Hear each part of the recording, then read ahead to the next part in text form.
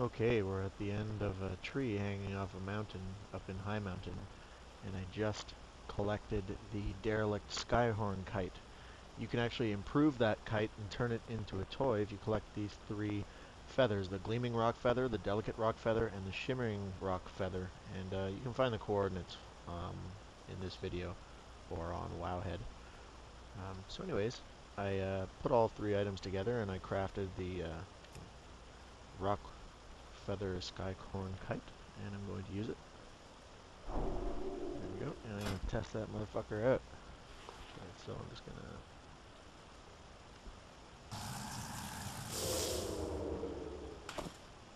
put it there temporarily, and let's try this out. Oh, and you can change the direction just like the Goblin glider kits you can get made by an engineer or in your engineering garrison hut, whatever the hell that thing is called. And that's it. Just awkwardly standing upright with this weird bird kite. I don't even know where I'm going right now. It's too foggy to see. But anyway, that's it. Like and subscribe and eat my shit. Have a good day.